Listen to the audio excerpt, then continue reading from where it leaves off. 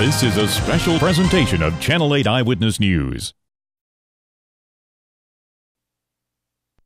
For many student athletes, timing is everything. Tonight we introduce you to a high school baseball player and his doctor who went the extra mile to make sure he didn't miss his senior season. Channel 8 Eyewitness News reporter Ashley Larson has that story in your Bryan LGH Health Report.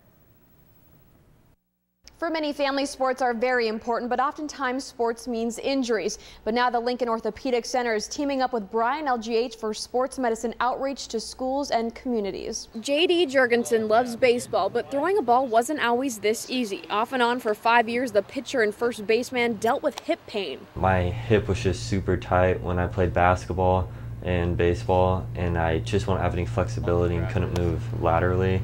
And when I'd push off of it, there's a lot of pain there. It got so bad he went to Lincoln Orthopedic Center to find out what was wrong, fearing the worst, that he'd never be able to pick up a baseball again.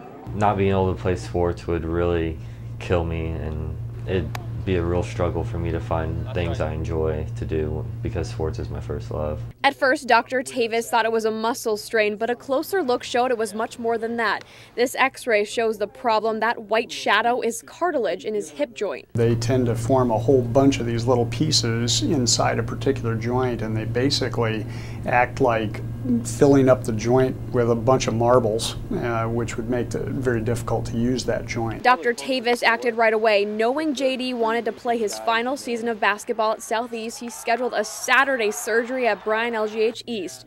5 hours of surgery and 500 chunks of cartilage being pulled out later, J.D. was on the road to recovery. And about 2 months later, he was ready for his basketball season. Being able to have that movement and being able to lift weights without any pain and being able to push off of it when I pitch has really helped me to be the best baseball player that I can be. Now Jurgensen is much better and on his way to playing college ball. Dr. Tavis says this is why he got into sports medicine. See somebody go from being in a position where their potential athletic abilities are completely shut down to being able to go to the next level that every high school pitcher dreams to go to, and hopefully beyond that for JD.